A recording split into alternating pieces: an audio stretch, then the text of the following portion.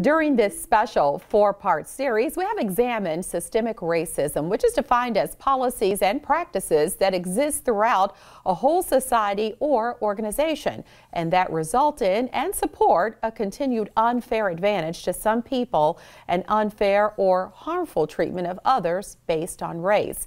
Today, we'll address the racial inequities and structural racism that exist in our criminal justice system and education.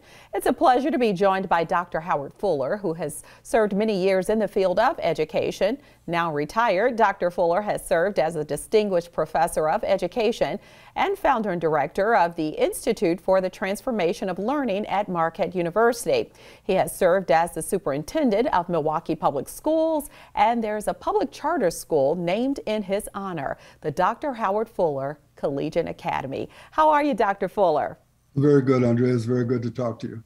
It's a pleasure to have you here with us. And right off the bat, along with your credentials, you are described as a civil rights activist and education reform advocate. So in your opinion, how big of a role does systemic racism play in our education system? Well, I think you hit it when you gave the definition for systemic racism. I mean, what it means is that race plays a role in all of our institutions. And so when I used to teach, I would teach about the major institutions in our society and the interrelationships between those institutions and then the particularity of each institution.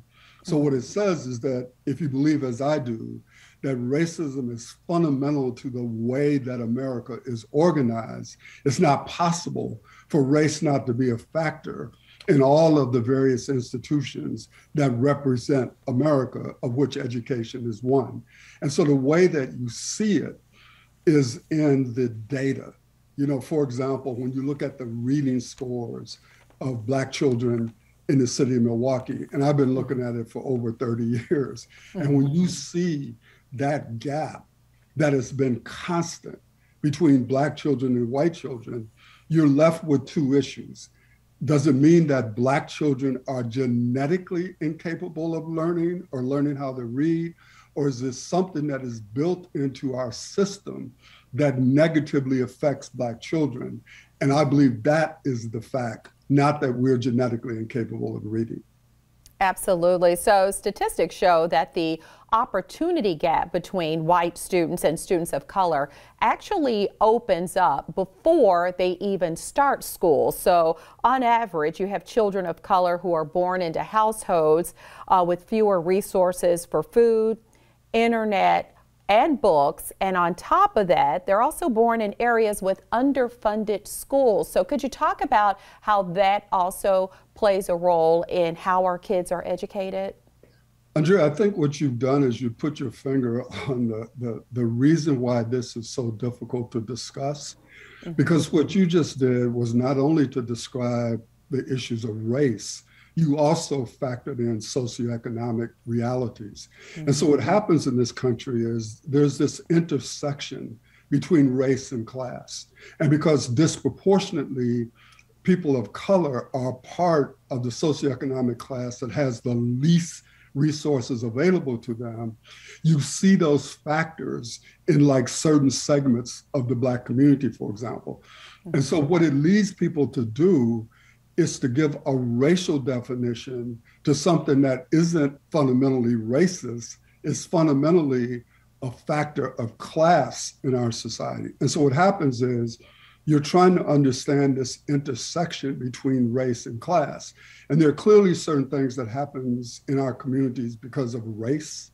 And then there's certain things that happens in our community because people lack the material resources that they need to make their lives better. And so when you're doing this analysis, you got to understand when is something racist and when is something that may look like it's racist, but it isn't racist. It has to do with people's economic wherewithal. Wow, great way to break that down. And so with all of that said, in your opinion, what needs to be done in order to even the playing field, so to speak, when it comes to educating all children? Yeah, so this gets into like a discussion of something I'm gonna give a speech on tomorrow, and it is the difference between equity and equality. Because in order to make a difference for our poorest children, a disproportionate number of whom are children of color, equality is not an answer. Because what equality does is to say, we're going to assume that everybody is starting the race with the same possibilities. Whereas when you deal with the issues that particularly poor Black children or poor brown children face, they're already starting the race with an anchor around their leg. And so if you run a 100-yard dash and you stop it at 50 yards and you say, okay, what we're going to do now is give you equal treatment, that won't work because you've had the anchor on the legs of the poor Black and brown children. And so in order for it to be equal, you in essence have to push them up to the point where other people are because they never had those impediments to start with.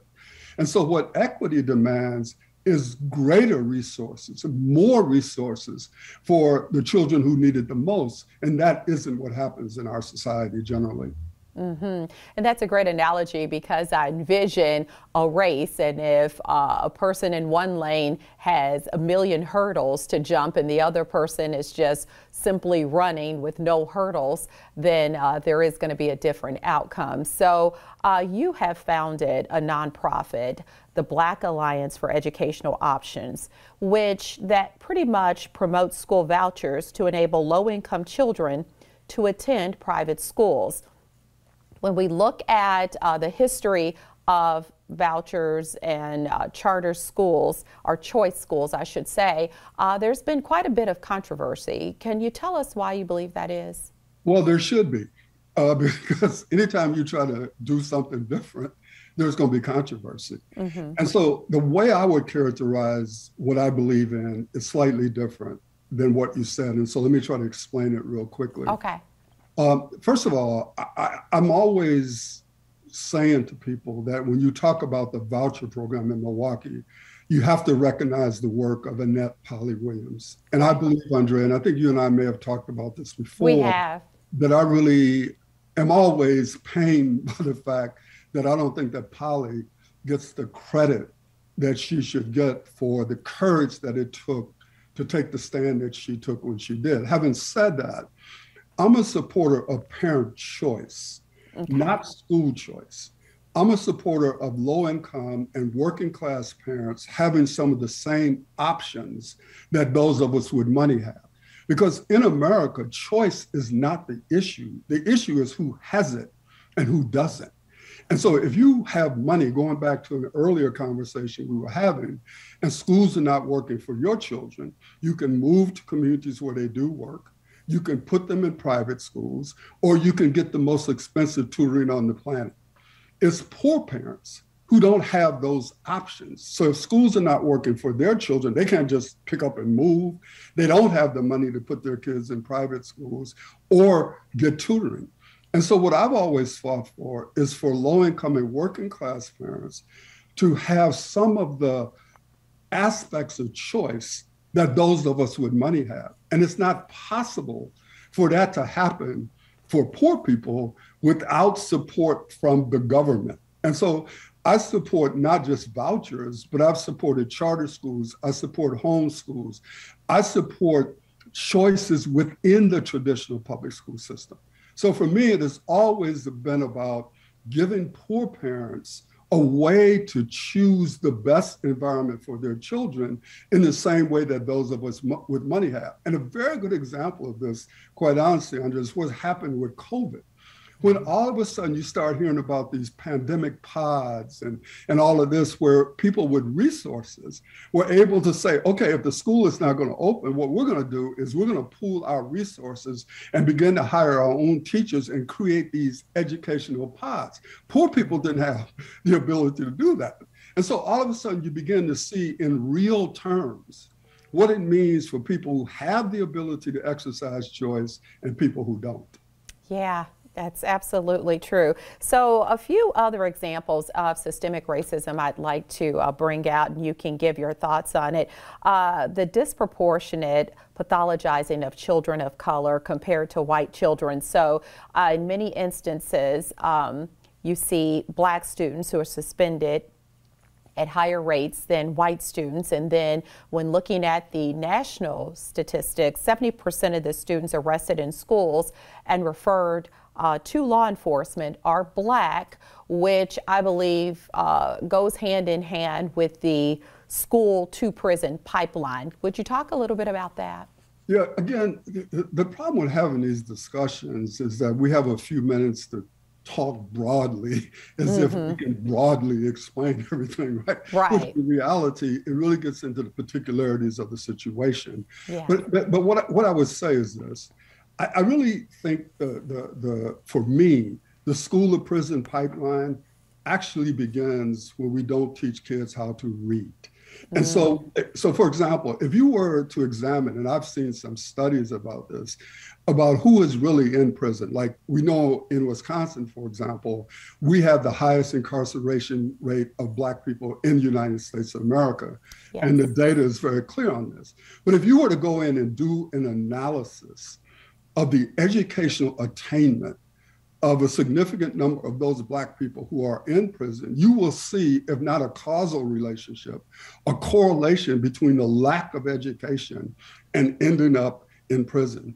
And so although people talk about suspensions as the beginning of the school to prison pipeline, to me, it's not teaching kids how to read. Because if you're not able to read by the time you're in third grade, your chances of graduating from high school are diminished considerably. And so while I understand the connection that people make between suspensions and prison, and I don't support just suspending kids for any reason at all, but I also know that you have to have within a school, you got to have some kind of rules, and there's got to be some kind of consequences. Because if you don't have that, then it's very difficult to run a school. The problem becomes when the consequences are unfairly applied, or when what happens is some kids will get, you shouldn't do that, and some kids will get suspended. And so the question becomes how people are treated because of race within the confines of a school system. Yes. But that when we start talking about the school to prison pipeline, we got to talk about much more than just suspensions and expulsions. And I think you have to dig deeper into the educational attainment of the students, which is a real factor in that happening. And Dr. Fuller, there is a reason why we wanted to talk to you, because you have such a great perspective on all of the things that are of concern. And so when we look at the institution of racism, would you say when it comes to the educational system, as we've talked about, do you feel like it's just the setup of things, or do you think that there are educators who may have to reconfigure their mentality when teaching children who come from all different backgrounds? I think it's both. I mean, I think the reality of it is that you have people out there who are teaching children who frankly shouldn't be teaching anybody's children, let alone our children. But you also have excellent teachers, and I want to be real clear about that. You have excellent teachers in the Milwaukee public school system. You have excellent teachers in charters. You have excellent teachers throughout the system. People who are out there doing, in my opinion, heroic work every single day. Now, some of those people who are doing that heroic work don't necessarily have the tools that they need in order to be effective with the kids that they're teaching. There are other people out there teaching who are essentially racist. And you really can have all the in-service you want, but you can't in-service someone who is racist. You can provide information to people who are not doing as well as they should because they don't understand, but they're willing and they want to understand. That's a different situation than people who fundamentally believe that Black or brown children are not capable of learning at high levels. And Andrea, you know from all the interviews you've done over all the years, if you were to ask a teacher, well, do you think that kids can learn? Oh, yes, of course I believe children can learn. But then you ask the second question, well, can they all take algebra? You start asking the second level of question. And then that's when you begin to find out who actually believes the real deal, who actually thinks kids can learn, or people who think, well, these kids can only learn to a certain level. And so it's digging into that, which becomes crucial, because that's the determination of who you can work with to improve and who you really need to get out, because there's no amount of work that you can do with them that's going to make them better able or more willing to teach poor children of color. Wow, thank you so very much for your insight today. And as always, it's a pleasure talking to you. Well, I really appreciate it. It was good to see you always. Thank you. You as well. Dr. Howard Fuller's career includes many years in both public service positions and the field of education. And you can read his autobiography, No Struggle, No Progress, to get a better understanding of the man, the educator, activist, and educational reformer. Thank you so much. Thank you. Up next, we welcome UW Milwaukee's Dr. Mark Levine for a conversation about how systemic racism and Milwaukee's economic disparities have led to one of the highest incarceration rates in the country. That's right after this.